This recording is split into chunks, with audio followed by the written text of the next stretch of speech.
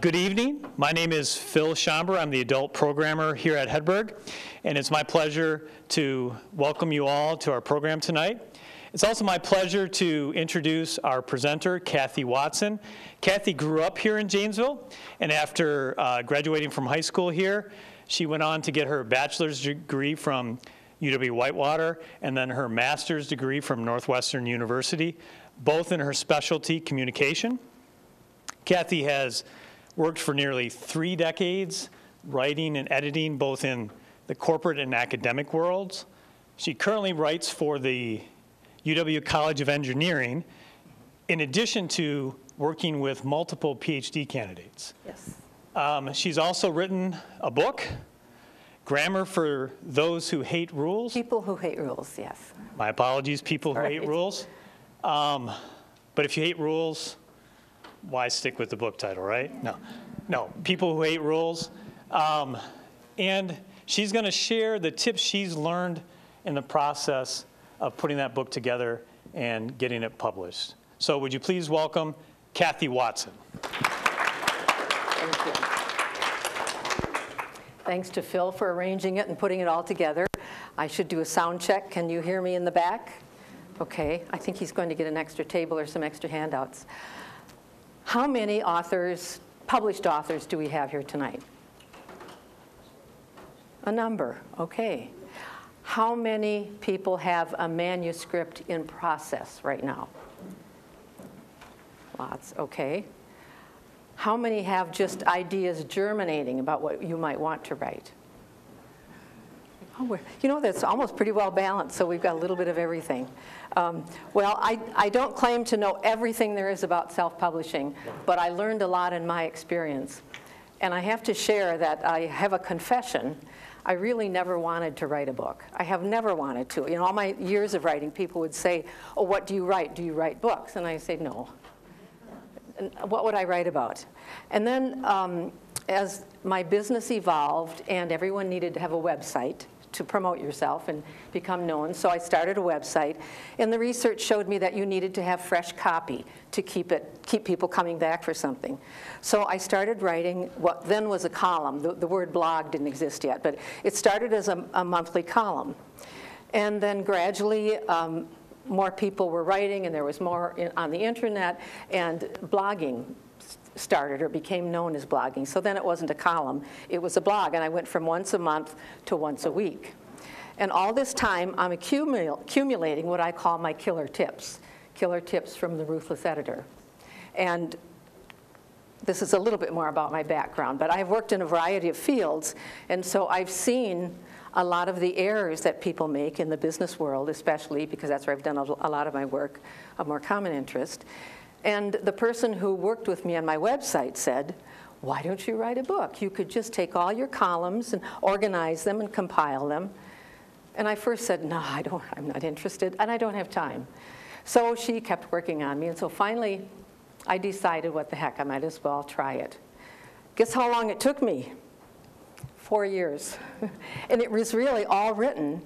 All I had to do was organize it, but it takes a lot of time to organize. Everything had to be edited for current times. It had to be edited for space, that it would fit on the pages, because I had an idea of what I wanted it to look like in the end version. I'd done a lot of newsletters in my writing career, and so I had a certain graphic sense from the work I did laying out columns and laying out photos and elements of design, like asymmetry is more pleasing than symmetry, black and white or dark contrast, and the other one was white space. So I took those 3 elements into consideration when I started planning my interior of the book.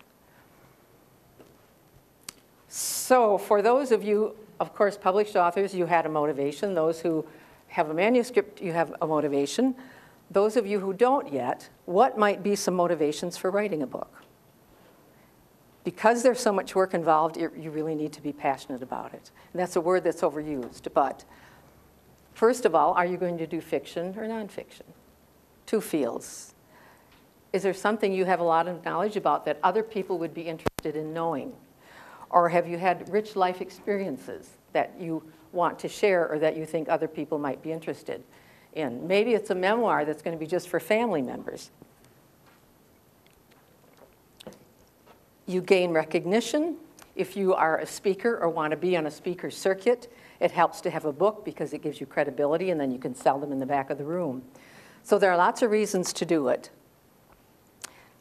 Of those, which do you suppose is the least valid? Fame and fortune? Anybody pick that out? Okay.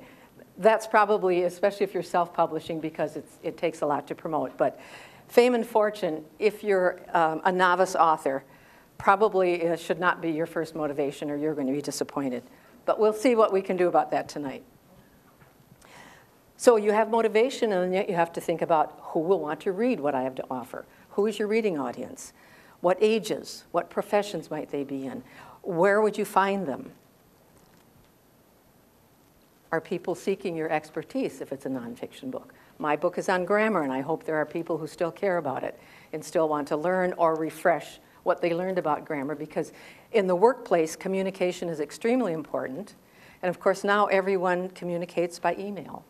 And so writing skills really have gained renewed importance in today's workplace. What are publishers looking for? What's a publisher in business to do? Make money. Aha. Yes. And so are they going to make money on Hillary Clinton or Senator Jeff Flake, or are they going to make money on? Yeah. So that's one of the things that, as self-publishing has arisen, it's enabled people who possibly can't convince a traditional publisher that they can make them a lot of money. It gives you the opportunity to publish something that you think is worthwhile, and then hope you find a reading audience for it. But have a target in mind before you start. I wonder if we could just get these front lights down. Does anybody know? Is Phil gone? Angela, do you think you could find somebody? Because I think it's making the screen a little bit more difficult to see. So publishers are looking for somebody with a track record. So if you're not a published author, what else do you do? Are you an expert that has a following of some kind? Now for me, I had, when I started my column and then went to a blog, I gradually built up an email list. And I would send out a reminder, at first just once a month, that there was a new blog available and what it was. And so I started to develop a following. And then gradually, people would be looking online for a topic that I'd covered, and they would take them to my website, and they might sign up for the blog too. And so gradually, I built my mailing list. And actually, publishers are looking for probably thousands, tens of thousands. When you think you have a market of the world when you're writing a book, mine is about 435, which is really puny compared to what a traditional publisher would want. And if you have an audience, can you track with the analytics if you send out an email with information, or you have a blog with a reminder, how many people open it? How many people comment on it? How many people share it? Those are all factors that support your ability to become a successful author, to develop a following, people who know you or want what you have to offer. And of course, then social media came into the world, the realm as well, and young people seem to be very, very good at it, and they understand it, they know how to manipulate and use it. I suspect more of the people in this room probably aren't quite as familiar as people who are texting, walking around texting on their phones all day. So, but that's another area where you can really reach a vast audience, is through social media. I found a website, it's called Hire My Mom, and I hired a young woman who's raising a family and doesn't want to go out in the workforce but wants to stay active, and so she does social media for me. So there are places to find help economically that you can plug into some of the ways that you would need to promote when your book is ready. Traditional publishers are looking for people who already are connected with others who might help promote it, who might speak in your behalf. And of course, if you have relationships with anyone in the media, that also can be helpful. Speaking engagements, have you done speaking? Are you prominent in your field? Have you won awards or been a finalist? Even if you are a runner-up in a baking contest, If you were a runner-up, that could qualify you with the credibility that you could write a cookbook or a book all about pies or some specialty like that. So there are all kinds of ways to plug into specialties.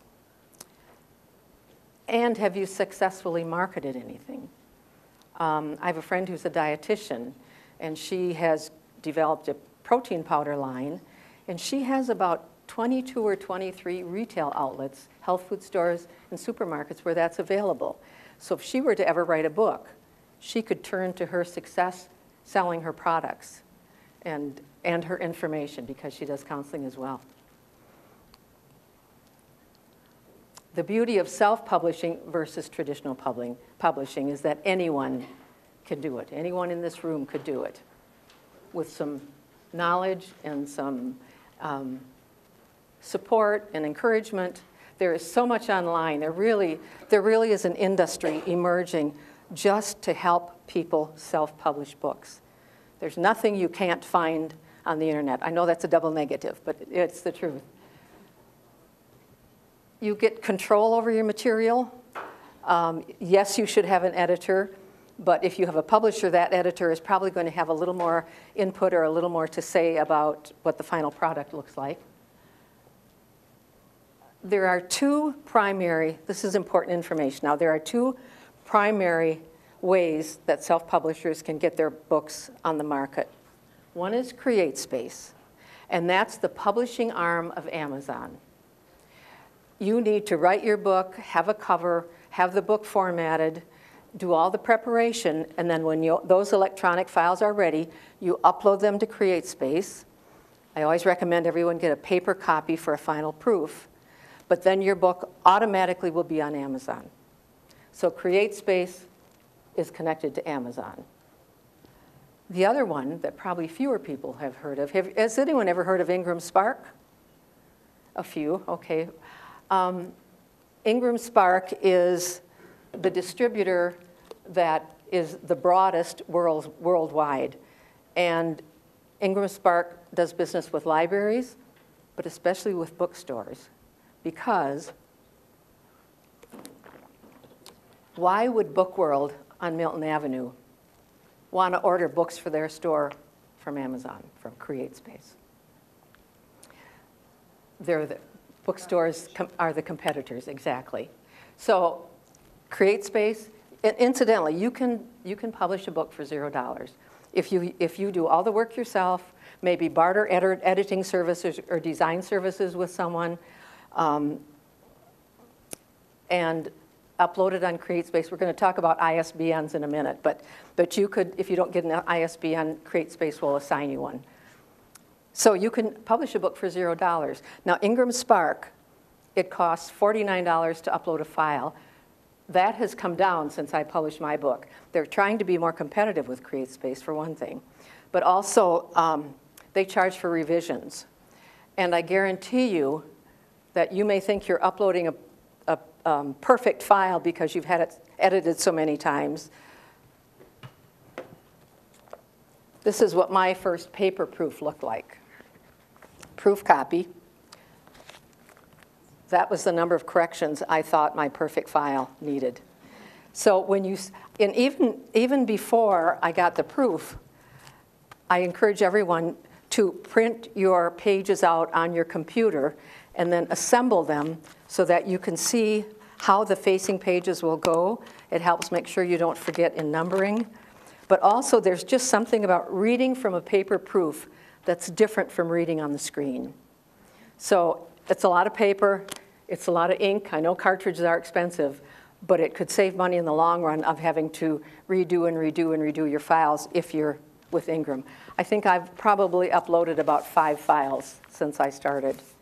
And that was my first cover. We're going to talk about covers.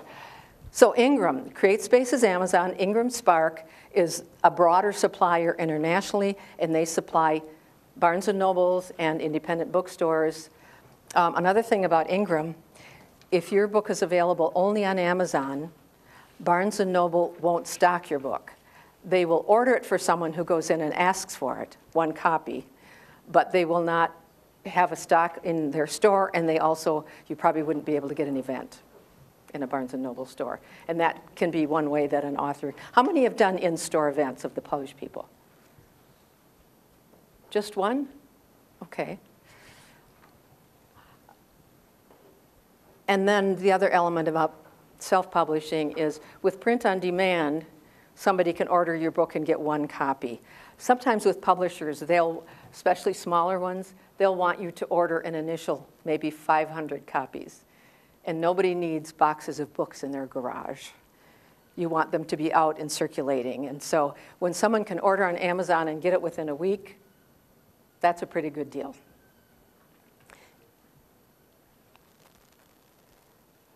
The numbers about how many, there's a lot of competition. The numbers of books that are published, self-published, is a little hard to put your finger on. One way they count is to trace how many ISBNs were issued.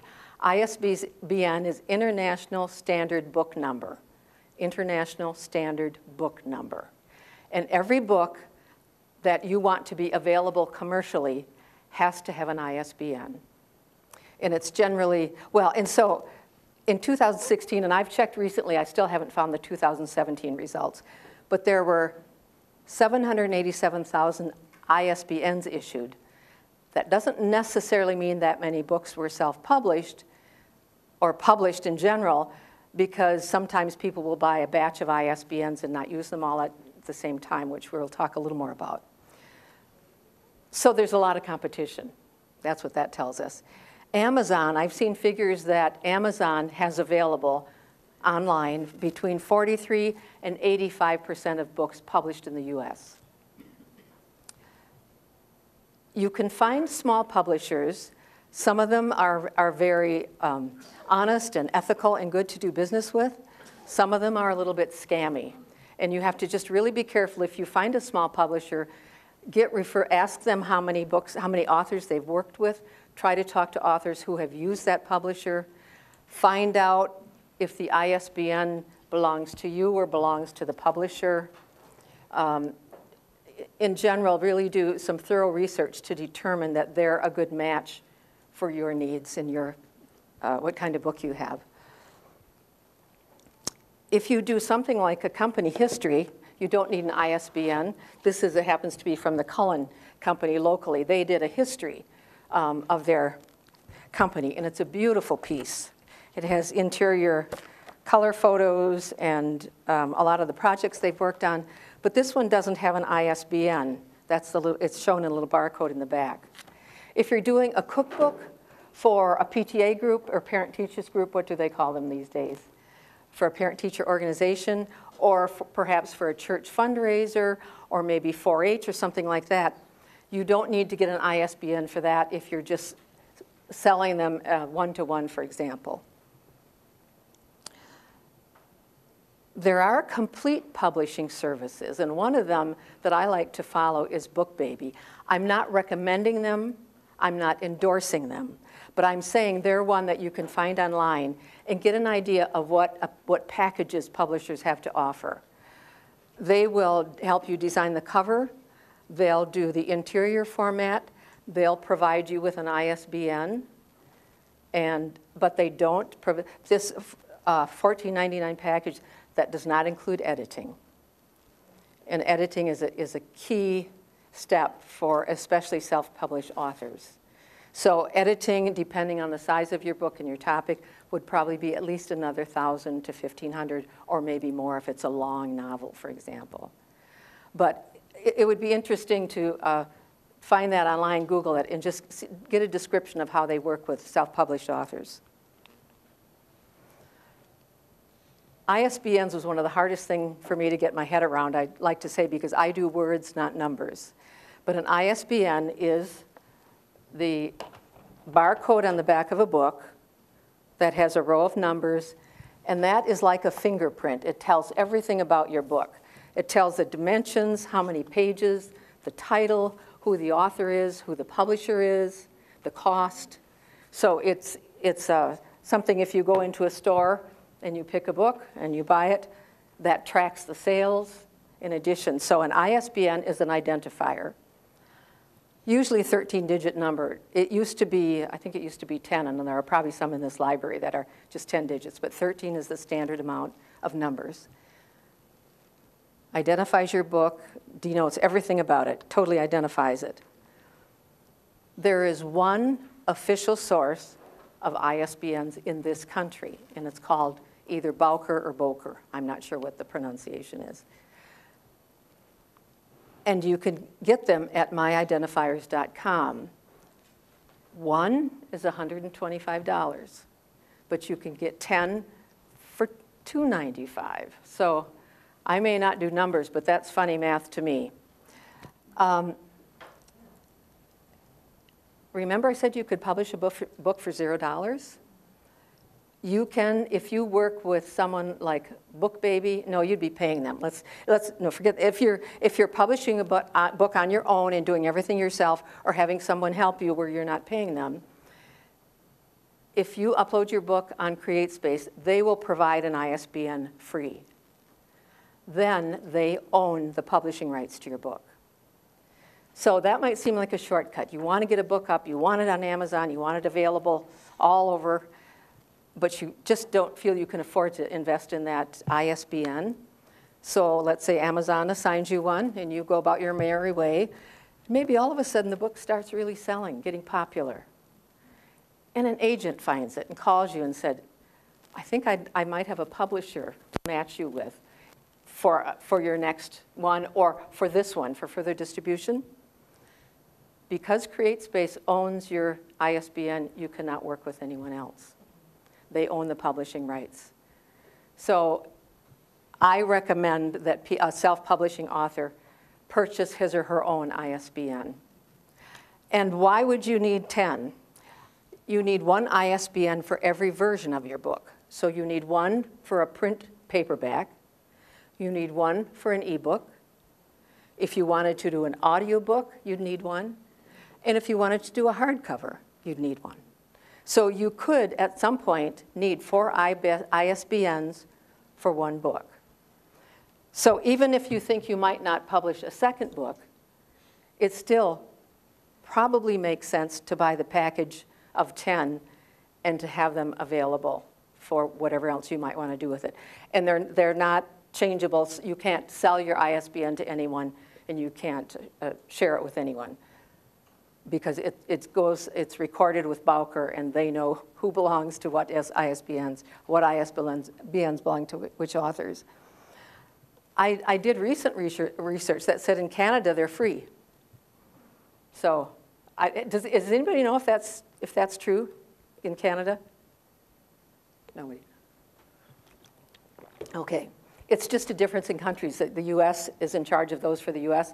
France has a supplier. Germany would have a supplier. Every country has its own. But this is the going rate for what's available here. Any questions about ISBNs at this point? Yes? So if you got your ISBN from CreateSpace on your first book, what needs to change in that book version-wise or edition-wise where you could switch to Bowker? And do a second edition. Question is, how does your initial book have to change if you've got an ISBN from CreateSpace, if you want to do a second edition, but you want to be able to get it work with Ingram Spark, for example? No, that's right. No, you can't. I'm sorry. If you want to change if you got a free ISBN, right, and you want to have freedom to be your own publisher, what do you have to do to that book to make it different? Right. Probably not a great deal. Probably, in fact, that's one thing I'm entertaining right now. Should I do a second edition? I might add 6 more chapters because they're short chapters. You have to make changes that are apparent, but it doesn't have to be a vast, vast redo. That's about as much detail as I know about it at this point. So you could get away by doing a second. If it's a novel, you'd have a little harder time, I think, changing it than for a nonfiction book. Anything else about ISBNs? Yes? Do they use QR codes? You might be able to have one on your book. I can't say I've seen a lot of books that have QR codes. Question was, did you say can you have or do you have? Either way, okay.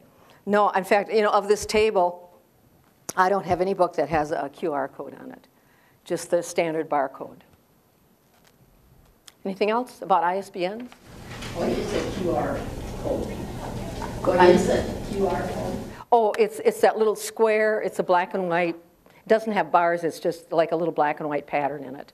Oh, okay. And it's an identifier of some kind, yeah. Yes, you can use your phone to scan it, right. Yes? Do they expire if you purchase 10 and say you only needed one for a paperback and one for an ebook? Does an ISBN expire? No. So you own them even though they're not assigned to any particular work? That's right. They're assigned to you as a person. And then they also, sometimes a book designer will apply one for you, but you have to buy it in the first place. But I mean, they'll design it in the book cover once they know what it is. Anything else about ISBNs? Okay, we'll move on. Did I see a hand? No. Okay.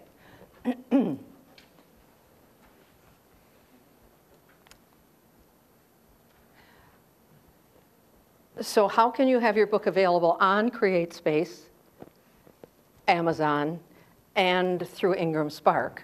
You buy your own ISBN, and it's also recommended that you upload your file first to Ingram Spark and get it registered with them, and then after that, upload it to CreateSpace. And there's a fine detail. We can't cover everything tonight, but when you go to CreateSpace, you have to check, you don't check, is it extended distribution, expanded distribution.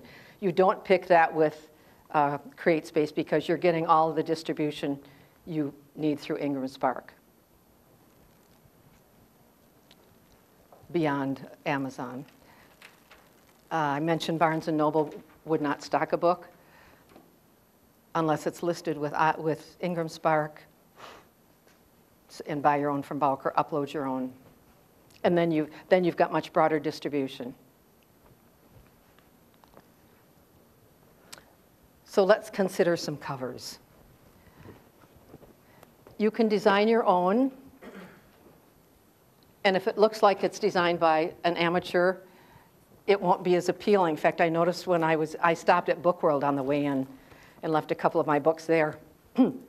They stock them generally, and they had a shelf of books that had the spine and then the front, and the spine and then the front. So every book you could see the cover as well as the spine. So is the cover of a book important? You can't tell a book by its cover? I think this is a contradiction. People will judge a book by its cover. And I want to just show you some and see what you think. Dark, serious. This is by a police officer in Arizona who was involved, got a call for a domestic abuse situation. And he went out with two other officers. There was gunfire. And in the darkness of a mobile home, a perpetrator shot into his face, but the shell was blank. So it didn't kill him. There was something that burned him a little bit. Anyway, he developed PTSD, post-traumatic stress disorder, and this is his story about how he dealt with it. So that cover kind of gives you a sense of there's some dark parts to this story. This one is an author. I met him up in Spring Green last summer. When he was 6, his mother developed tuberculosis.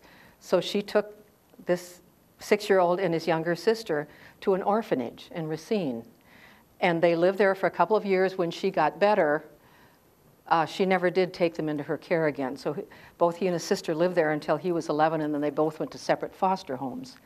However, it was a very benevolent home.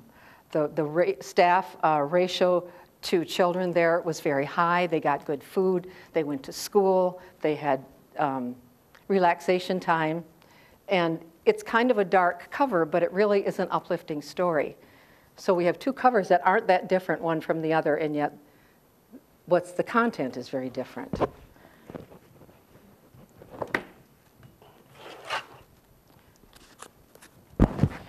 Here's one by a University of Wisconsin professor. She specializes in brain research, and she wrote about multitasking.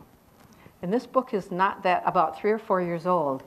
You can't see it way in the back, but how antiquated does that computer equipment look? I mean, does it look like a modern day digital age book? Not really. I don't think she was well served by the person who designed this cover for her. This one is about selling, but if you saw it, can you read these small words? Even this close, you can't. So that really hurts the impact of the book if you're looking at the cover. Another thing about this one is the spine has what's called reverse type. In other words, there's an orange background and then the letters are white. And there's not enough contrast to read that clearly. So this really, I don't mind the color combinations. That's what her business card is, and her stationery and all the rest. But it really is not a very captivating cover. This one is written by a UW lacrosse professor, and he teaches health and nutrition and exercise and things like that. And once a year, he would do a lecture for his students on myths. And he got some feedback that they thought that was the best lecture of the year. So he took a number of the myths that he was familiar with and published them in a book. It's a little bit busy, but would you pull it off the shelf and look at it? Is it intriguing at all? Thumbs up or thumbs down? Thumbs up, okay. Oh, one down. Here are a couple more. This is a colleague of mine in Arizona, and she writes about words that trip people up. And it's words that either sound alike or have the same kind of structure in some way, but have different meanings. And this is a woman who writes about positivity. She had a job in a tech company, and she lost her job, so she went back to school, got a PhD in the field of research that has to do with living a positive life, and she wrote a book about it. I should have asked for each one, thumbs up or thumbs down. Is this appealing? Easy to read? Okay. And how about the positive edge? The colors are bright and happy and uplifting. Consider that compared to this. When I first started my book, this was the cover, and then it ended up like this.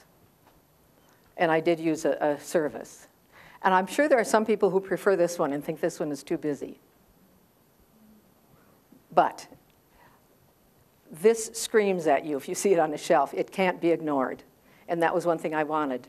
So that's how the designer ended up working with it. I'm sorry. This is not my own control, so I'm a little backwards. These three examples, there are sites where you can go on and find just book covers, just pages and pages. Have some of you done that? There's a huge variety. And these three books were written by a neighbor and colleague in Arizona. He was in Vietnam. He was a helicopter pilot. And his first one was Howling Across Bridges. And what he does, he goes online and he looks at covers, pages and pages and scrolls. And then if one reaches out and grabs him, really catches his attention, he'll buy that cover and then he'll write a story to support it and to go with it, which is to me backwards, but he's a geophysicist and he writes novels. And he had, this is about Howling Across Bridges, about a soldier who survived Vietnam, came back and was lost. And he decided to get a motorcycle and he drove around the country visiting the families of his fellow soldiers who didn't make it. So, and he comes across this old, matted, kind of beat up dog along the way, and the dog becomes his companion. But it's a really tender story about what he goes through. So that's how he developed that one. And then Knock on the Sky is about that guy. He meets someone, then he gets married, and so then he's got a third one too. The middle one, Julius, that's a children's book, and he just downloaded art from online, lion art, and manipulated it so that it would work for a cover. And then he also used it on the inside of the book, where there's an African scene that spans the covers. It's shaded, so it's very light, so it doesn't interfere with the words. But covers do matter. And if you have a nonfiction book, it's more difficult, I think, because with a novel, something will help identify the theme of it or a character. Whereas with a nonfiction book, if you're dealing with how to be the best financial advisor in the world or whatever, you might not find a cover that lends itself well to that. The way I decided, worked on my cover, I went to a Barnes & Noble store when I finally decided to do the book. And I said, where are the grammar books? And they said, oh, they're way back in the corner on the bottom shelf. And so I went back and I took all of them off the shelf and I laid them in front of me so that I could compare the covers of each one and see what attracted my eye. And I took a picture with my phone of them so I could work with my designer on it. So then I turned them all over and looked at the backs and took pictures of those. What went on the back? Was it more about the book? Was it little quotations, testimonials? Was it a little author profile? And these were, and I also counted the page. I made a note. I counted the number of pages, and I counted the price. And I wrote down the author, because credibility of an author is important, more so probably in nonfiction books than in novels. But this first one, on your left, Between You and Me, is written by Catherine Norris. She has been an editor for The New Yorker her entire life, so she has a lot of credibility. But the yellow is too soft for me. The yellow didn't grab me. And the yellow and red is kind of a strange combination too. But I noticed the two of them that I looked at had red, and so I thought, maybe I should use red on my book. I since have had someone told me that seniors, people our age, some of our ages, don't like red. It's a turnoff for them. But so much packaging has red in it. Woe Is I, this is by Patricia O'Connor. She used to be a book reviewer for the New York Times. And so she too has a lot of credibility. I bought this copy and I've got her third edition and I like the book. But each time it gets thicker and it's reaching a point where it's almost overwhelming. But I didn't like the white space in the middle. I thought it was too much white. And from a design perspective, you're not supposed to have captured white space. If you've got white space, it should be on the edges. So then that's how I ended up with mine. I had a business card with that red wave in it. And so I thought that would make a good marketing package because I have bookmarks, which you all have one of too, that has that red wave. And there's enough contrast that it catches your eye and you can read it from a distance. Has anybody used online book cover sources of the published authors? I'm curious, what did some of you do for book cover design? Yes? I designed my own. Designed your own. And is yours fiction or nonfiction? Nonfiction. Okay. You wouldn't like it. Well, she said I wouldn't like it. It was a nonfiction book and she designed her own cover. I have one with me. Oh, do you? Well, do you want to share it? No. Oh. Anybody else while she's looking at? Yes, what did you do for her? My daughter did my illustrations. Okay. And does she have design background or she's just good with computer programs? No, she's illustrated some other people. Oh, yeah. Oh, And she okay. has art background. Do you want to see it? Do you have it? Sure. 33 Annual Wild and Wacky Holiday Occasions by Rita Beck. And look at the back. She has a very interesting back. Very busy. Well, it is busy, but if it's wild and wacky, it can be busy. Yeah.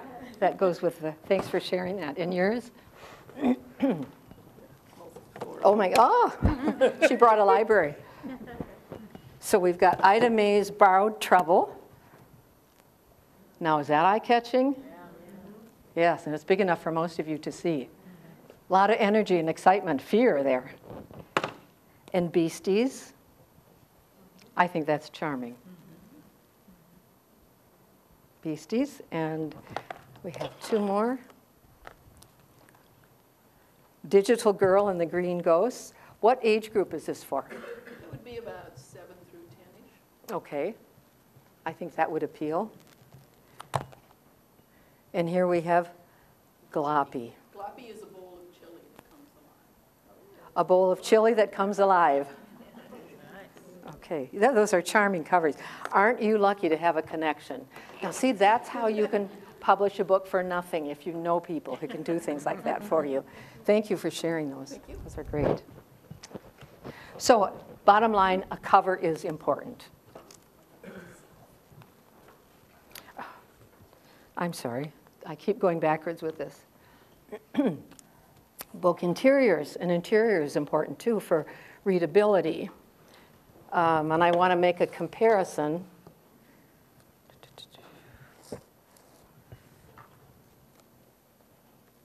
And I can't find the other one. Oh, here it is. My book is, each chapter almost entirely is just 2 pages long. And I wanted it so that when you opened to a chapter, you could read the whole chapter in the 2 pages. That meant I had to break a rule. This book also has 2 pages per chapter, and it starts on page 1 like it's supposed to. Introduction, she's got a, okay, so here's page 1. Page 1 is always on the right side for a reader. If you start on page 1, your chapter ends on page 2 on the page behind it. And then your next chapter starts here, and you have to turn the page to read it in full. But partly since I self-published, I could do what I wanted to. So I don't have a page 1 in my book. And you know, I've never had anybody miss it or say anything about it or ask me where page 1 was. So my book starts on page 2, so that every chapter you open it and you have the full chapter in front of you. So you can see it from beginning to end. There are some other elements of layout. Readability, there are certain fonts that are more readable than others, and there are recommendations for those. White space, I think it's very common in a lot of layouts to have this deep white space at the beginning of a chapter, whether it's a novel or whether it's a nonfiction book. It's a little bit easier on the eye if you don't open a book and just see solid masses of gray text page after page. So that's one way of delineating that you're starting a new chapter. We're going to look at justified type in a minute. The first pages often are what are called blurbs in the industry. They're little testimonial type quotes that say good things about your book and why people should buy it. Now, I didn't have those because I haven't published before, but I sent my manuscript to some people, and some people were familiar with my work just because of my blogs, and so they felt comfortable writing a supporting comment. And I think for a self-published author, first-time author, those are really important because it adds to your credibility that someone with credibility would write a nice thing about your book. So that's another thing to do before you put it all together in the final stages, is to try to get some support that attests to the content and your ability as an author. A lot of times, too, the first pages have little Roman numerals at the bottom. I eliminated those. I don't pay attention to them. I don't know what good they do. A lot of times there's a foreword. I just have an introduction. You know, when you self-publish, you can kind of pick and choose what you want your book to be like. And I put my acknowledgments at the end, because who cares about that when they're just getting into your book? Who helped you, and your husband supported you, and your aunt cooked meals while you were author? You know, things like that. Are they really of interest if somebody picks up your book for the topic, for the content? And then odd numbers, I mentioned those. This is what, up in the left corner, that's what, I think, does everybody start in Microsoft Word? Anybody not start in Microsoft Word? Okay, well that's what a Word document would look like. When it's formatted for reading, there's more space between the lines so that the text is easier to follow. The margins, there has to be a wider, this is the gutter, there has to be a wider margin in the middle to allow for the spine so that when you open the book, the type doesn't run right into the inside edge. It's got these little doodads to start a new chapter. This is all capitals versus capitals and lowercase combined in the rest. So those things that are done, those things are done in the formatting. And you can buy formats. One of the resources sheet has Joel Friedlander on it. And he has formats for novels, for nonfiction, for this and for that, so that each format is customized to the kind of material that you're writing. Those are for purchase. Again, I don't get anything for referring him, but he really has good insights about the publishing industry and has a lot of help available for people who are publishing their own books. One thing that I encourage everyone to do is to develop what's called a style sheet. And for your book, it just needs to be a sheet of paper. I started mine on a little clipboard. So, for example, when I was writing the chapter headlines, was I going to use all capitals like that sample we just saw? Was I going to do upper, lowercase? Was I going to capitalize every word? Was I going to lowercase the in short words like that? So that I didn't have to go back to the chapter before every time to see what I did. I just wrote out a headline on my little style sheet. I could look at that every time when I started the next one. In the book about the children's home, the official name of it was the Taylor Children's Home. But every time he mentioned it again, he referred to it as the home, but he capitalized home. Now that's not consistent with any standard style that you'd see, but he did it, and he did it consistently, and that's what's important. That's why a style guide helps, because you should be consistent for the reader. If you're going to refer to home, capitalize once, then you should do it throughout the book. If you're writing ages, do you write out SEVEN or do you use the number 7? Most novels write them out. 7-year-old would be like the second example. I think you'd be more likely to use numerals in a nonfiction book. When do you use italics? A lot of times foreign words are italicized. Or in a novel, if you're doing dialogue and someone is just thinking to themselves, you would put that probably in italics rather than use quotation marks. There are 3 style guides that I use most frequently. There's the Chicago Manual of Style, and this is what most fiction writers would follow.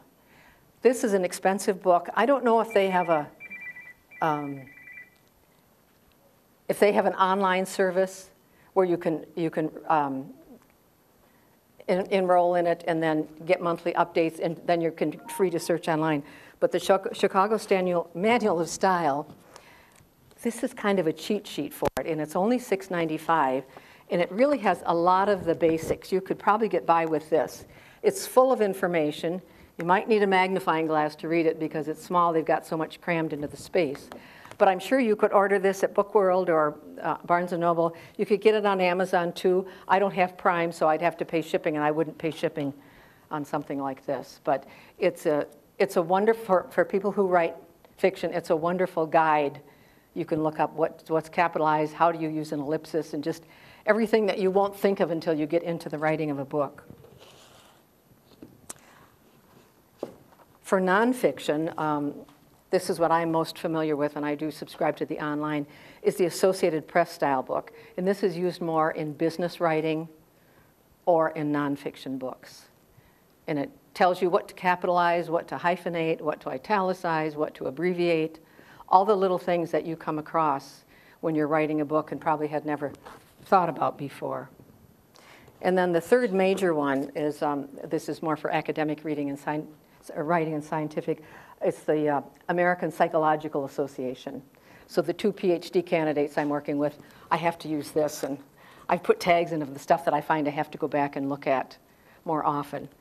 But for a book of your own, you just need one sheet, and then as something comes up where you realize you have to go back and look, then you enter that in your style sheet. And it simplifies the process and keeps your book consistent for your readers.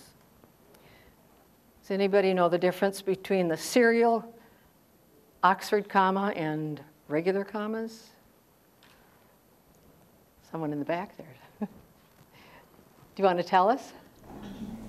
I believe the Oxford, if you have a series, the Oxford says you put a comma before the and at the end. Correct. But others say that that's... Some people call not putting the comma in Cambridge. I don't think that's an official term, but if you're having coffee, toast, and eggs for breakfast, Oxford is coffee, comma, toast, comma, and eggs. The AP style would say coffee, comma, toast, and eggs. It sounds like a small thing, but if you're going to use commas in your book, and surely you all are, you should consistently decide, are you going to use the serial comma? And that's what Chicago Manual of Style recommends. So for a fiction book, that's what I would plan on using. Whereas nonfiction, I probably wouldn't. Those are some of the fine points. And those are things that an editor can catch for you as well. Inconsistencies.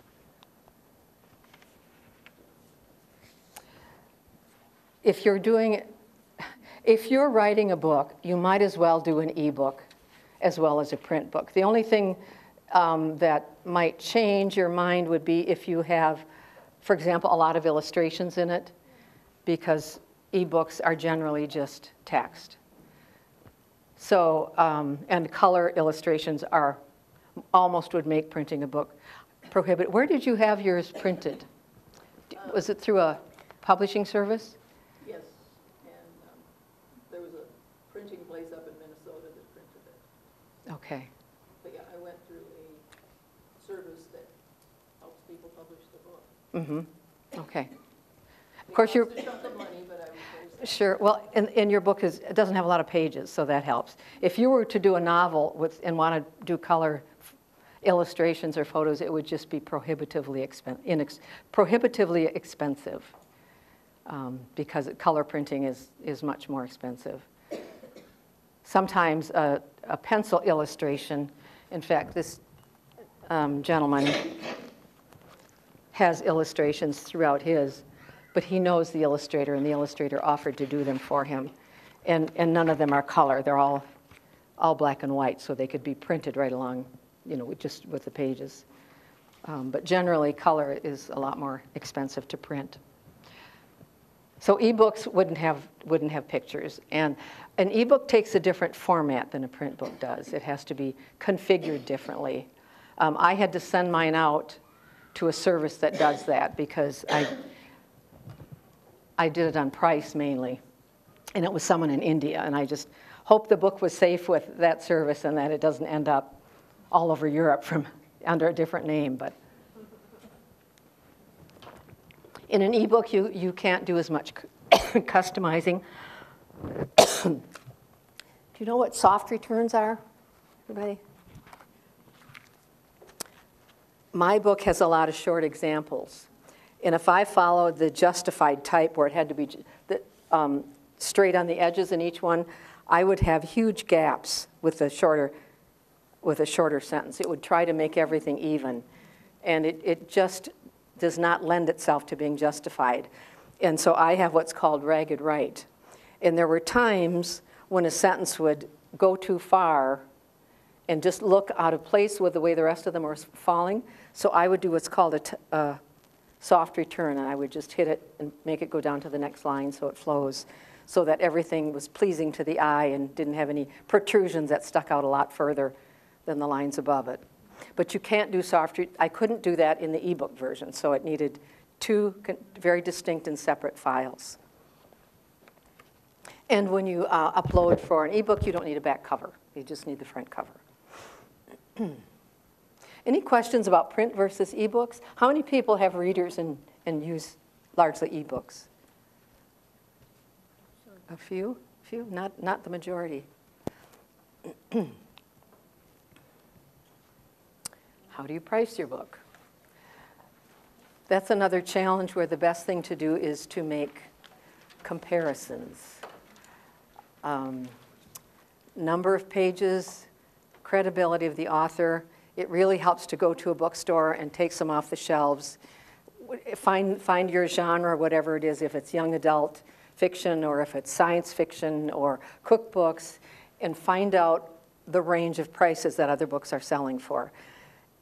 There's no way you could say, I have this much time in it and I want this many dollars per hour, because I'm sure you can understand how it would be way beyond what's sellable. Not knowing what the quantity would be of the books that you would end up getting out onto the market.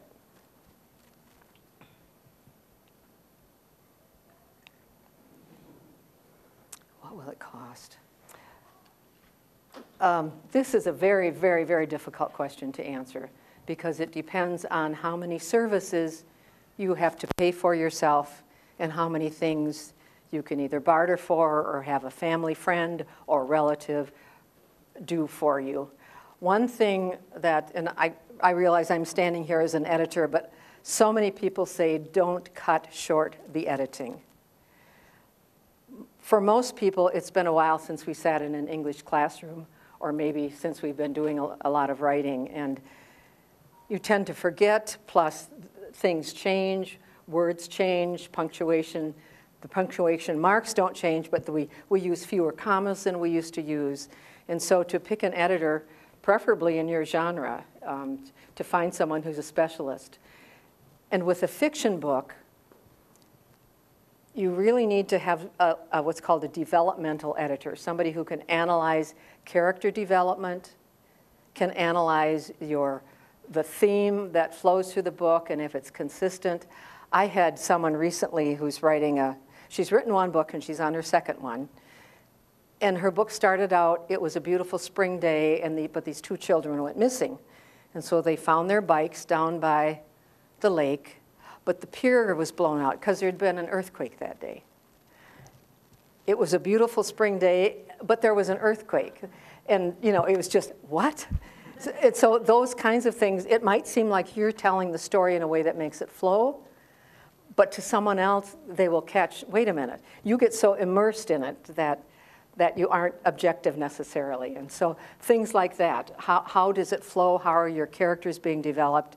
Are there contradictions? Are you focusing too much on one or another? That's not the kind of editing that I do. I'm on the copy editing end. I look for punctuation and grammar and word use. I really prefer not to edit fiction because it's a different set of skills, it's a different perspective, and it's a different experience. Of people who have published, I'm curious what you used for editing. Would somebody volunteer to share? Yes. I used Upwork. Upwork, is that a program? It's online service. You use someone in India for? Yes, for developing the ebook. Upwork is you put in what you need and you get people from all over the planet who bid for the job. Like Fiverr. Right. Like it's another Fiverr. service, yeah. And I found someone in Fort Atkinson. Ah. And so I used her. So I don't know if everyone heard that. She went online to a service called Upwork, where you can put out what you want and then people will bid on it. Yes, electronically you certainly don't have to meet with someone in person to hire someone for the work. Were there ways you could check references? Yes, it's a whole process. You can go back and forth. They bid for the job they give you. They're tested. Okay. You find out how many hours they put into doing other jobs. You get matched up with people who've done similar jobs. Fiverr is similar. But Fiverr, I think, is cheaper. Is it? They pretty much, they promoted saying, we'll do anything for $5. Well, so you That's a stretch. Yes, yeah. Take it from there. But and you can choose to have only people from the U.S. So I found someone in Fort Atkinson and took it from there. Did you ever meet with the person? Not yet. Oh, you're going to them. I'm sending her an autographed copy of the book. I'll have to just put the stamps on the envelope. Who else has used editing services or an editor, or how did you find someone to edit your book? Well, with my book, the company I worked with has an editor for the content and then another copy editor for the So the company you worked for provided you with worked with, I see. Oh, I see, the publisher then, or the, okay. So that way you got recommended. Were you happy with it? Oh, we argued about a few things, and I won a couple of grammar points. But, Okay.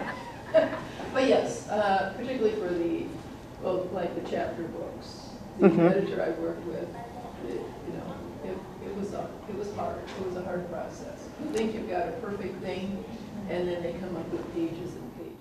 Oh. Did you all hear that? You think you've got things well done, and then an editor goes through it and comes up with pages and pages of comments and suggestions, I imagine. But they're up to you to decide what you accept and what not to accept. Is that right? Was that your experience? Yeah, I took the most, well, my editor's name was Eric. Okay, I took most of Eric's things. Eric and I had some meaningful discussions on a few things. Like, the bowl of chili. He's like, well, what is it really? It's a bowl of chili that comes alive. Well, no, come on now. What kind of animal is it? It is a bowl of chili that comes. He had no imagination, did he? We worked our way through this, but he was very useful. He did a lot of good work on this book. Okay, so it was beneficial. You learned how to work with an editor, and he learned some things about fiction and chili. Yeah. Was there someone else over here who has published a book? Anybody else who said, okay. I had a publisher, so... You had a publisher? Yeah. All right. Editors just would send it back and then send it back and back and forth. How many times did you go back and forth? Do you recall? It's kind of embarrassing. Oh, it shouldn't be embarrassing. 6? Yeah. I would guess that's... I had done it like 4 or 5 times myself before I sent it to them. Okay. It was still like at least 6 times. I think that's one of the hardest things for a new author to realize is that you really have to write and rewrite and rewrite and rewrite to really get a good product at the end. And you get so sick of reading your own material by the time you've done it that many times. So another set of eyes is valuable, but I don't recommend having friends do it, even if they were maybe an English teacher, because they won't want to hurt your feelings and they won't tell you what you really need to do to improve your book. And so I think a disinterested party works a whole lot better. And I'm sure there are people online who do editing who are available for, and if they have a specialty, that's even better. Because if they really are good with mysteries, that's the person you want to work with, who can do a good job for your subject matter, for your topic. Any more questions about that?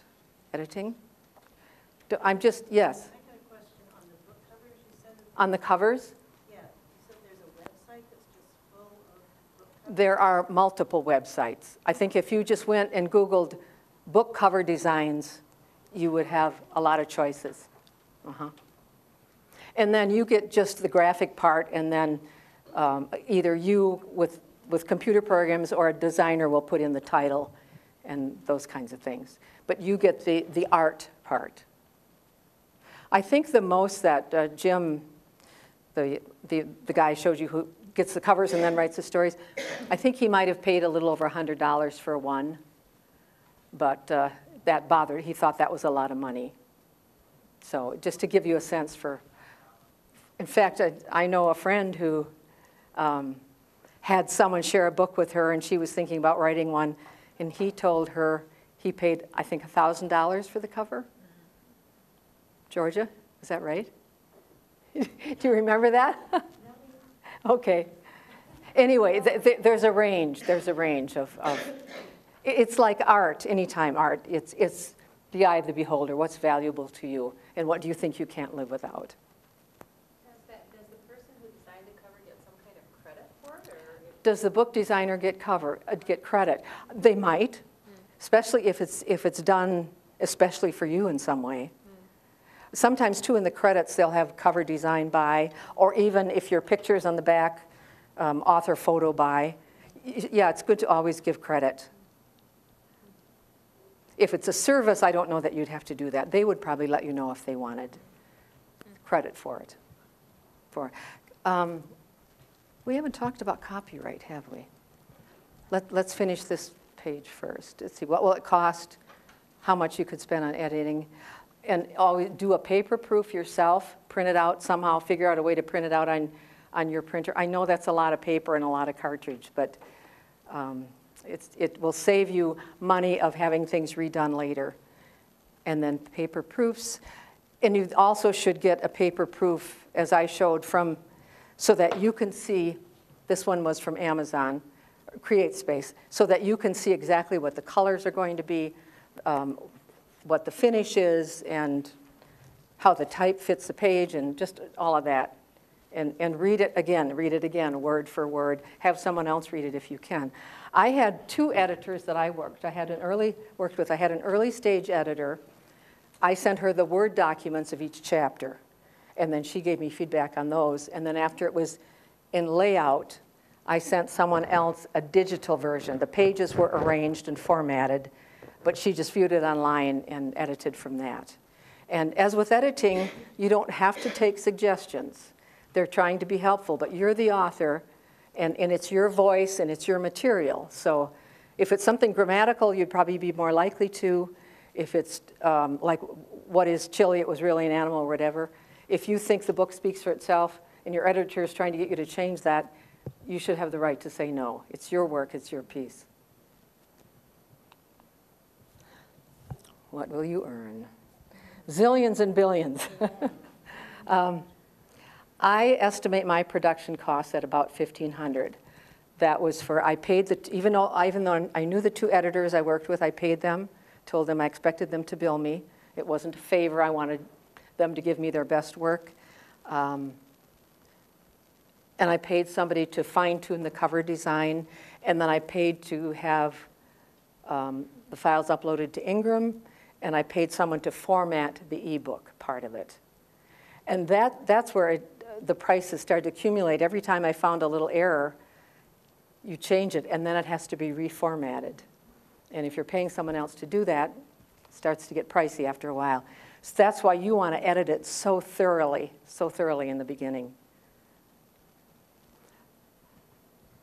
My book retails for $8.95. You round that off to $9. About a third of that $9, about a third of the selling price is to print the book and to send it to me, from Amazon to me. About 30% goes to Amazon for marketing, for making it available, for handling, processing it, and shipping it out to somebody. They pay the shipping sometimes. And then the other 30% is profit. So on a $9 book, about $3 a book. That's through Amazon. It can be different if you get the books and have your own event and sell them yourself, because you're not, someone isn't ordering it through Amazon and paying that price, and they're not taking their marketing cut out of it. Ingram Spark, I'll be honest with you, I have not been able to figure out how they pay royalties. One is different, one report is different from another. 2 other things I wanted to add about CreateSpace and Ingram Spark. CreateSpace has the best customer service of anyone I've ever dealt with. And I've had other people nod, yes. If you've got a question, they've got an answer. You can either go to chat, you can go to an online forum where questions are asked, or you can ask them, say you want to talk to someone, you click, I want someone to talk to, and you reach over, because your phone is going to ring immediately. It's just, I don't know how they do it. They're well-staffed. On the other side, Ingram Spark is one of the most difficult companies. Their website is not very intuitive. They're working on it. They're trying to improve, but it's just they don't have it as finely tuned because they are not as accustomed to working with self-published authors as CreateSpace is. So sometimes they're just simply not available.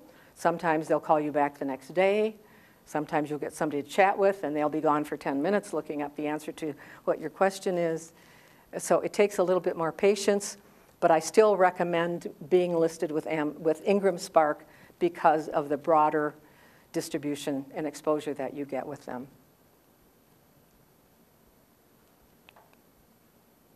Oh, this was kind of fun. I got a royalty payment from Japan, and I have no idea how many yen it was or what the amount equivalent of dollars was, but I just thought that made me feel good to know that my grammar book was going that far. People who are learning English and are want to understand everyday American English, which is the way I describe what my content is. Promotion. I found promotion to take longer and to take more energy than writing and publishing the book. There's a question, how long do you have to promote your book? And the answer is, as long as you want people to buy it. You can't just plunk it through CreateSpace on Amazon and expect that it's going to get noticed. If it does, you'll be remarkably talented or remarkably lucky, but it really takes effort, and I have done every single one of these things to promote my book. Certainly you want to distribute to friends and family. Oh, I thought of another thing I found out about Ingram Spark now has a practice where if you pay $49 to upload your files, you can do 2 for that price. And if you order within 2 months, if you order 50 books, they will refund that upload fee. So they're trying to be more competitive. And quite honestly, I can't think of a book where you wouldn't need 50 copies. Family and friends, to people who helped you with editing, people who helped you with layout. The more hands your book gets into, the more people are going to see it. And so that's an advantage. Friends and family that you're sharing with, you could order those 50 from Ingram, and pretty soon you can figure out you've had a free upload. But I've sent emails, I've written letters, I've made phone calls, I've sent complimentary copies. That can be a tricky area because you don't want to send so many complimentary copies that you're just simply giving away your hard work and whatever money you've got involved in it. But to think strategically, one of my best paying complimentary copies was to Epic Systems in Verona. Anybody heard of them? They make medical software. I sent it to Judy Faulkner, the CEO. I know she's a very obscure, she doesn't like attention, she doesn't like to do interviews, but I sent one to her with a letter and suggested with their international business, they have people come and train at their headquarters. So this might be something that would be helpful. They could give them a gift possibly, or make it available to them, for them. And I didn't follow up because I know she doesn't like to be bothered, but it took about 5 or 6 months, and I got an email one day from a staff member, could we order 100 of your books? Wow. Well, let me think about it. No, I was thrilled. They have 2 on-site bookstores at their campus in Verona. And so I could envision this bookstore and my books on the shelf, and to this young woman who contacted me, I said, could I send a poster to go on the shelf to help draw people's attention to it? And she said, oh, just send me the PDF. We'll print it in-house and we'll put it up. And then she took a picture and showed me the poster with the books on the shelf. And that was my first order, and they're still coming. So when you hit someone like that, but it took all those letters and all those phone calls and all those emails to a number of people before I finally got one to pay off. But it did in good terms. Waiting rooms. I left one at my financial advisor's office, my dentist's office, my internist's office, my pulmonologist's office. Anywhere you go where people sit and wait. Even the Blue Spoon up in Prairie du Sac, they've got a waiting area with a little coffee table there, and I took a copy and left it there. It disappeared, so I took another one in. But anytime you can expose people to your book, expose your book to people, you never know who's going to see it and mention it to someone. Oh, I left one in my dental office, and I got an email a few months later, and this was in Arizona. He said, we share the same dentist. I was in there, and I saw your book, and I found it captivating, and I asked if I could buy it. And they said, well, no, it's an office copy. So he said, I went home and ordered 6 of them on Amazon to share with my family. So those little things. A book like mine with short chapters is probably more adaptable to a waiting room because someone can pick it up and flip through it. A novel, maybe not so much. But you have to try everything because you just don't know when it's going to strike gold. Hand to hand, I carry bookmarks in my purse all the time. If I go to the grocery store and there's a new person I haven't met before, I leave them a copy. If they're young, I say, are you a student? Oh, what's your major? Oh, I happen to have this grammar book you might find helpful. If you're majoring in journalism, oh, you've got to have my book. So you have to be on with it just all the time if you want your books to keep selling. Media interviews, I really struck out on that. And I used to do PR for a variety of companies, and I just have not had much luck. How many of you saw the Gazette article by Anna Marie Lux? A few, okay. She saw this library event scheduled and she called me. So I was very pleased about that. But it's depending on the kind of book you have, it's really hard to get publicity. Maybe a big publisher can be better at that than when you publish yourself. But I understand even when you work with a publisher, you have to make yourself available and you have to have skin in the game and you have to do a lot of the work to get out. And how many people can go on tour around the country? Yes?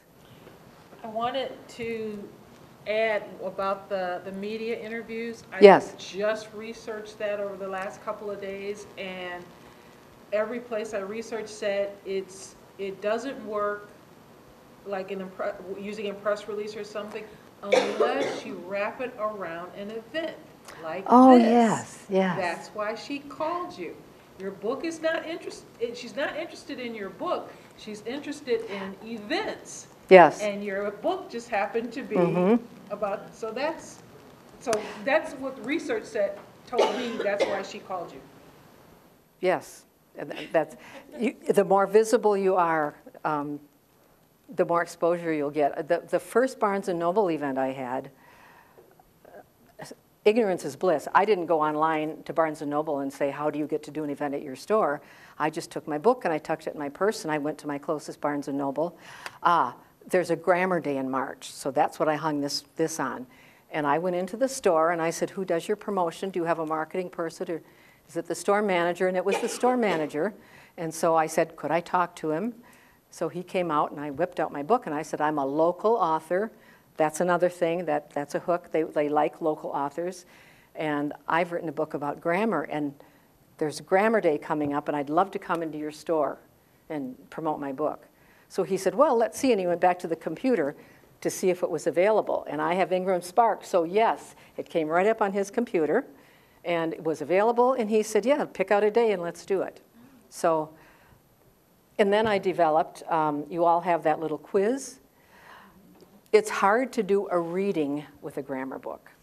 A novel, you can pick something mysterious or exciting or scary, and you can do a reading, but you can't do that with a nonfiction book. And so I developed this little quiz, 3 questions on word use and 3 on punctuation.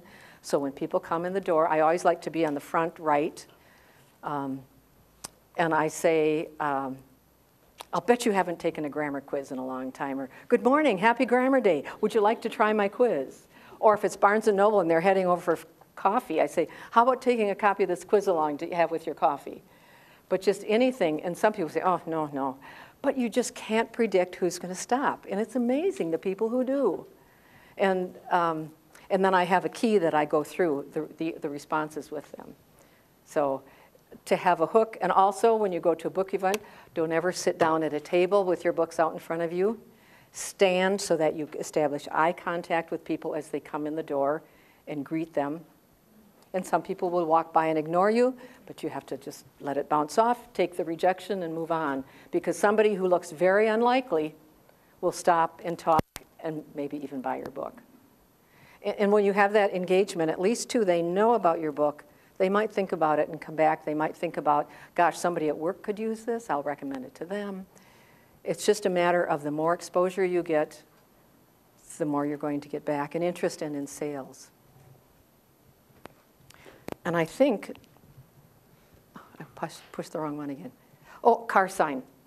That's something I read online that somebody did, and so I had a car sign made, author on board. And maybe you saw my car in the parking lot.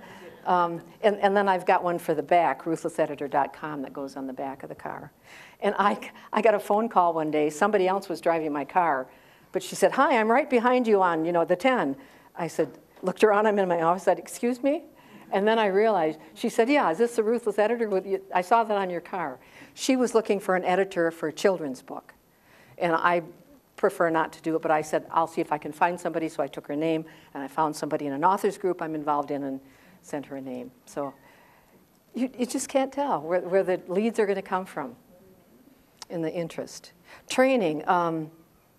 Of course, nonfiction, I'm talking about grammar. I did a training for executive and administrative assistants for J.P. Cullen last fall and developed some grammar exercises. And as part of the training, they bought books for everyone who attended. So that was 30 books. And I welcome 30 books any day. Posters, car sign.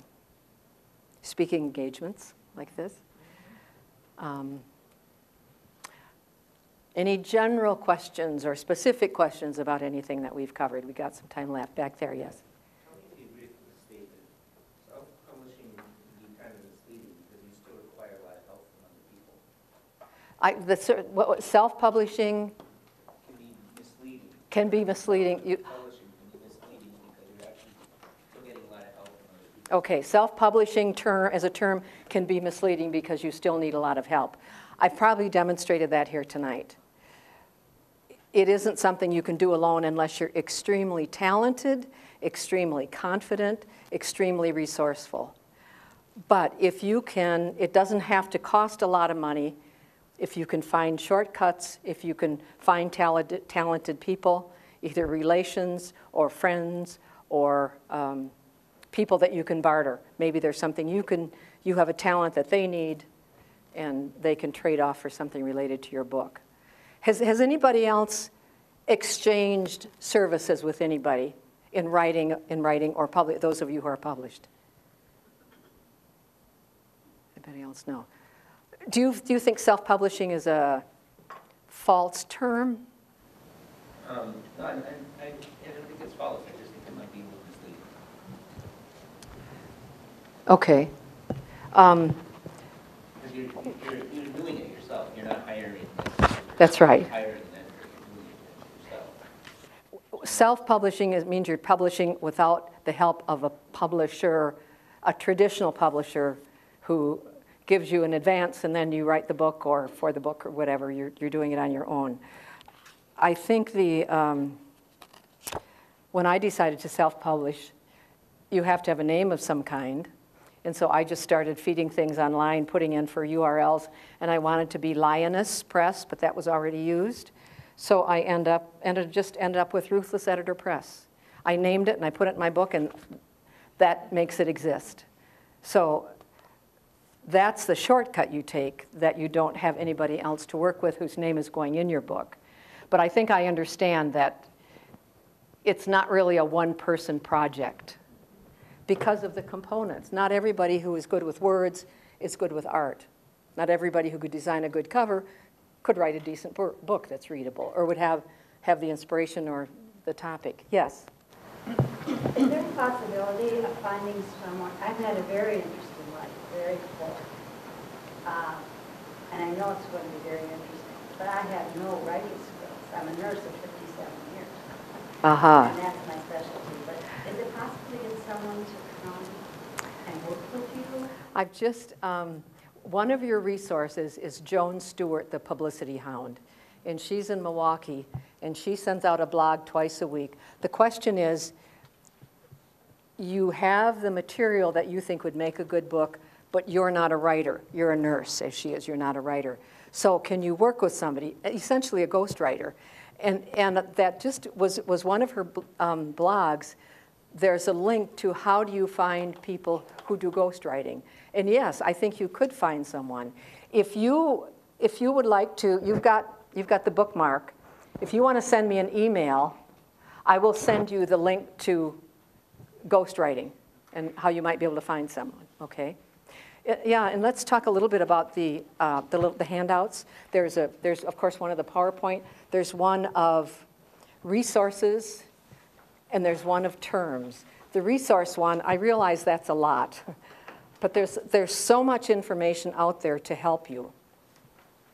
So much information that can help make self-publishing possible and successful. It takes time. It takes time to go online and to delve into them and compare them with others that you see. But gradually you begin to accumulate some confidence that you know how you can make a decision on this because you've read in 6 places that this is true, or this is the case, or this is recommended. There was one, we had some conversation about the 4 great myths of publishing, and there was some concern about copyright. And it's a wonderful article, and I can't give it to you in this setting tonight, but if anyone would like to send me an email, I can send you that as a PDF. And if you send me an email, I will reply with what you want. I will not put you on my mailing list.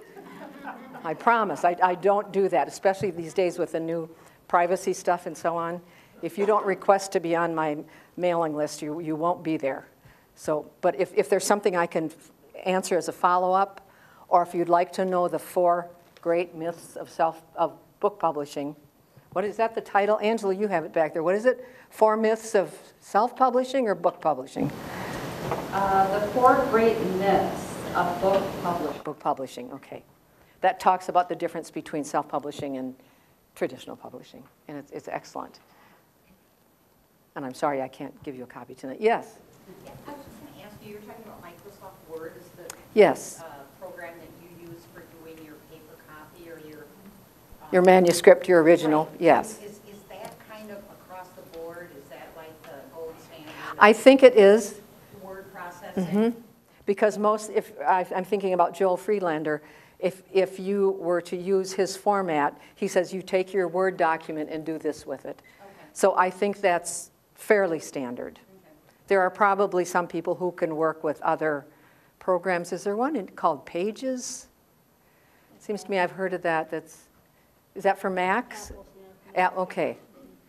Even if you wrote in that, you could take it and dump it into a Word document, and then you'd have the Word document to use. But I think Microsoft Word is a fairly universal straight writing program. Other questions or comments? Yes? I'm confused about the CreateSpace and Ingram Spark. Okay, I'm not I've heard of surprised. Ingram Spark Yes. before. Uh-huh.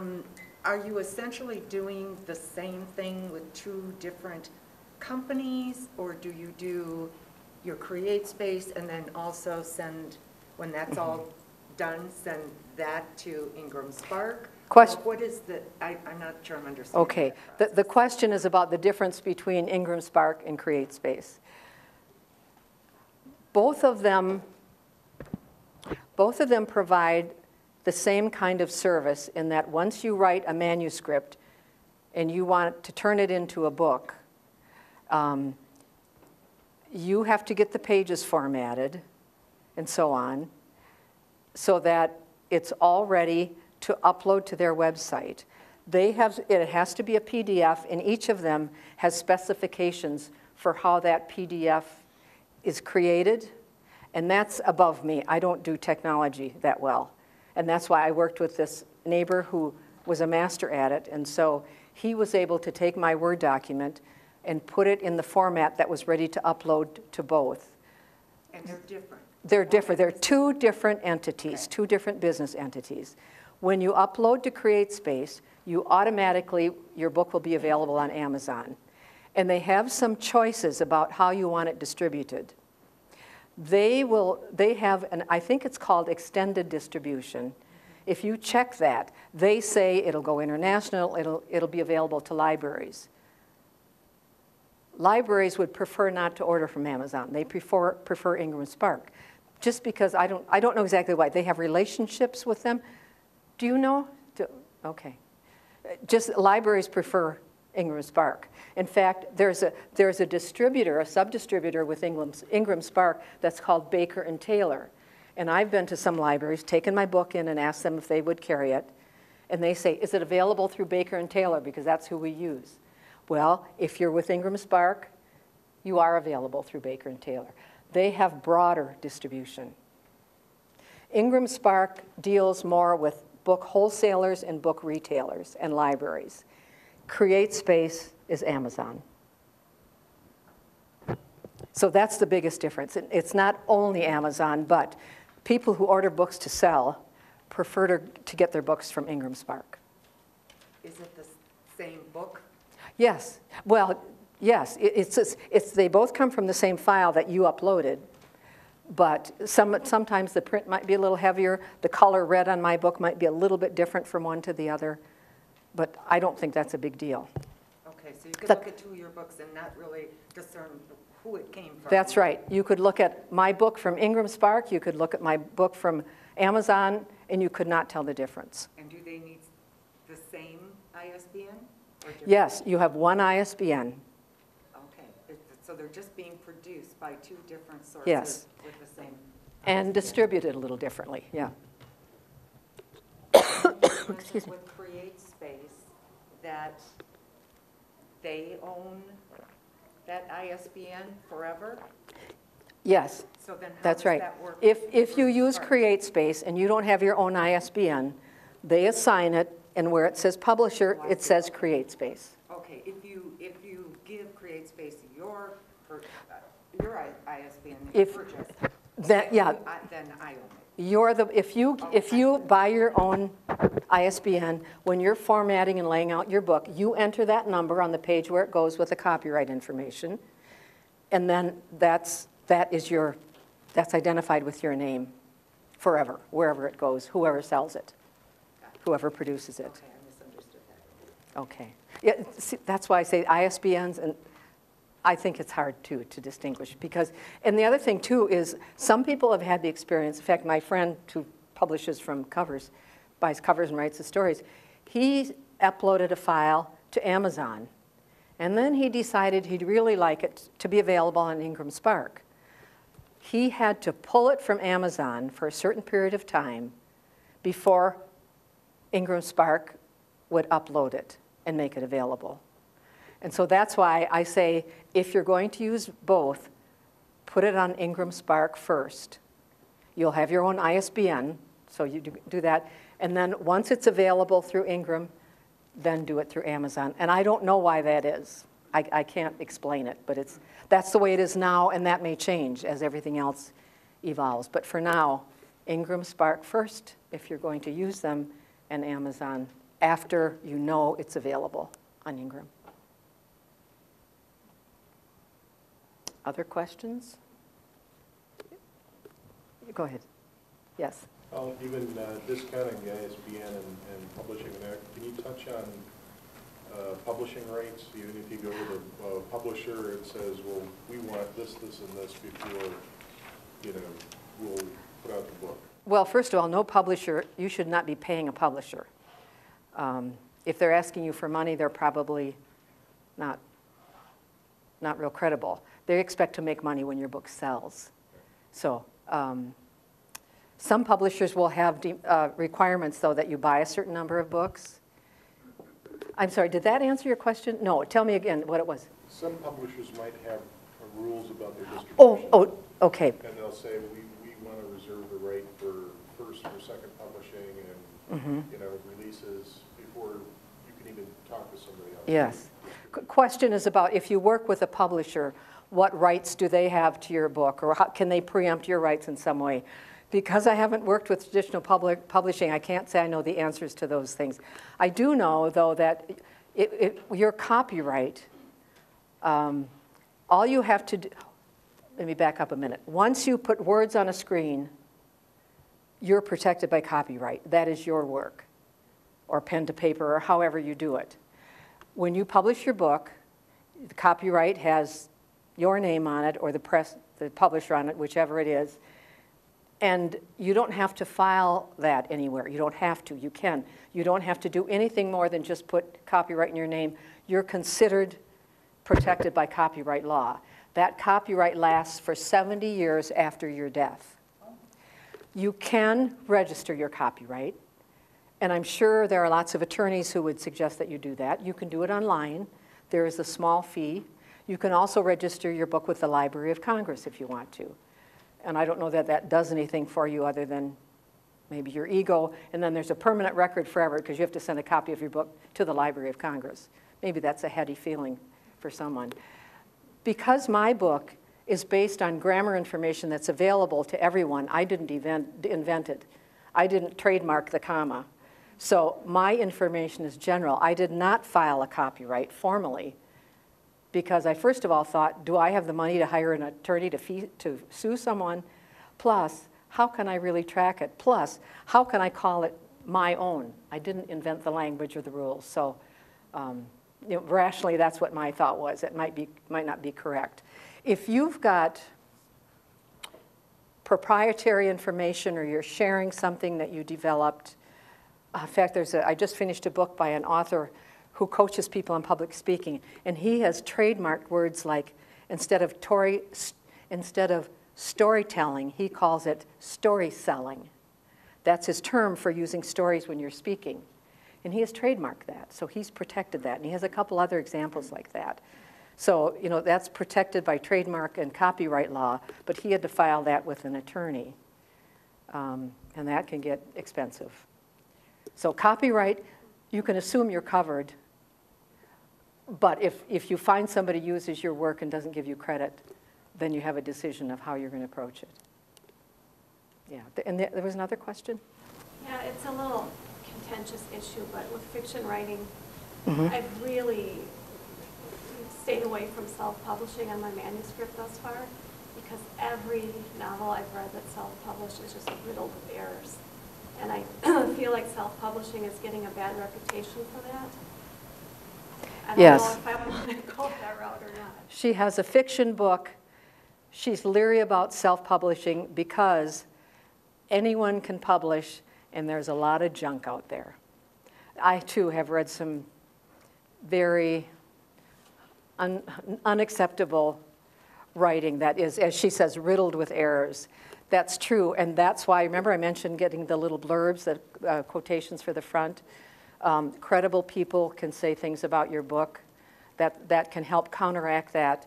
And I think if I walk into a store, I'm a self-published author, I have to work hard to convince them that I am credible and that I do good work.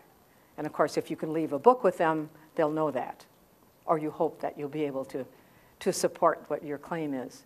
But it is, I think that is a problem for bookstores, for independent bookstores like Book World. If a local author comes in and said, will you carry my book?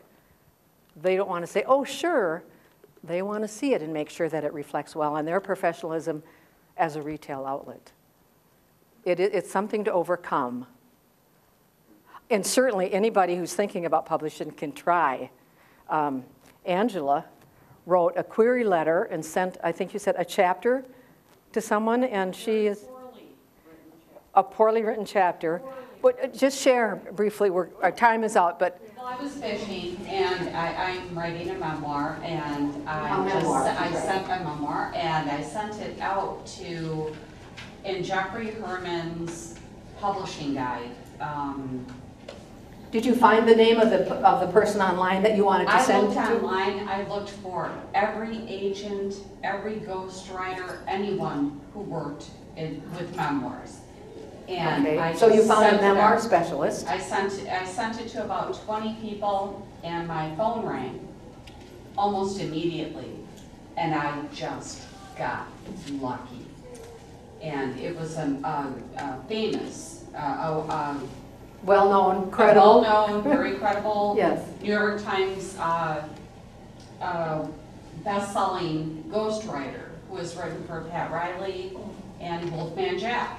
And he was taken, he could see. He was very kind, and he said, you're doing a great job as an amateur writer, but my fees are, so whoever was asking about the ghostwriting, it can be, depending on the content. My book is 21 chapters. There's a lot in it. And it can be very expensive, so I just lucked out.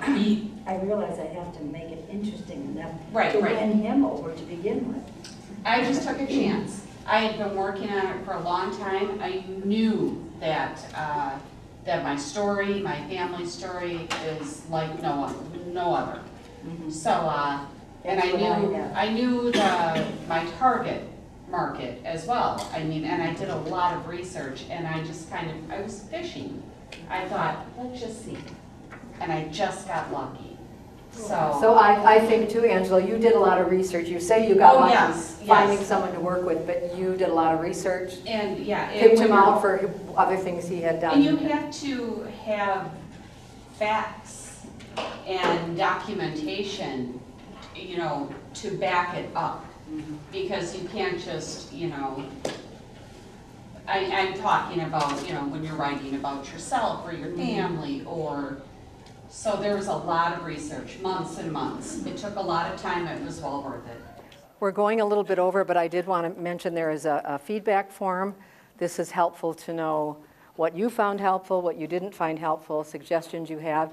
It's short. If you could take just a minute to complete that and just leave it at your place or at the end of the table, I would really appreciate it, and the library would appreciate it too, so they know what kind of programming to bring to people. Any further questions or comments? Yes. If you were looking, and you may have this in your resource sheet, I'm Okay. looking for someone to do the technical part, the formatting. How expensive a venture is that? How expensive is the formatting? Depends on what and how much you need done. And what kind of source you want to work with. I think someone like Joel Friedlander is very credible and has a good reputation. He's well known in the industry, and I'm sure he's very busy, and he probably has people he delegates things to. On the other hand, when I needed my formatting for the ebook, I went online and worked with a service in India. And that was okay. I saved some money probably, but I didn't feel 100% good about it. So you find people by going online and looking at their recommendations, I would say. If you need computer expertise, Google, ask around. There probably, I think every community or area has writers groups. And if you can hook into one of those, you might find some good resources and you can benefit from the experience other people have had. So I would recommend that. Or start a writers group. Because there's a lot that you can share. Work that you've done could help her, and things you know about could help her, and you can share your experiences. That's why we're going to have dinner. They're already connected. Thank you all very much for coming. Thank you.